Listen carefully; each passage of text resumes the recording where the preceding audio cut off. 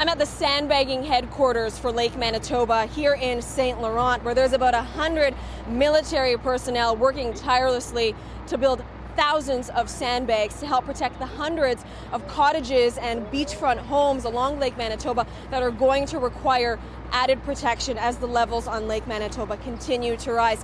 Heading this operation is my friend Lieutenant Colonel William Fletcher, who's the commanding officer of the 1st Battalion, Princess Patricia's Canadian Light Infantry based out of Edmonton. And tell me, what exactly is the goal here today? There's a number of goals. I think probably the easiest one to articulate is to fill as many sandbags as possible to provide the inhabitants of the region adequate resources to protect their properties as the waters rise. The second one, I think, is by being here, I guess hopefully we're able to raise public confidence a little bit and let people know that we are taking this seriously across the province and the federal government, and we're here to help, I guess, as corny as that may sound. And the men and women here, they are ferocious. How many sandbags are you building, I guess, per day, or what's your goal for sandbags?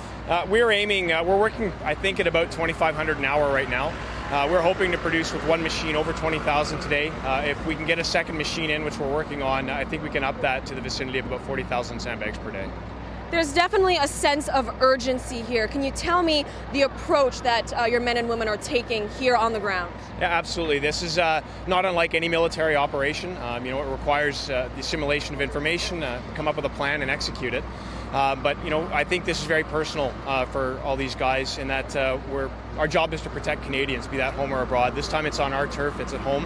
And when you see the predicament that some people are in, it really speaks to the guys on a personal level, and they're going to do everything they can to help. We know the residents on Lake Manitoba appreciate all your efforts. Thank you so much. From St. Laurent, I'm Nicole Dubé.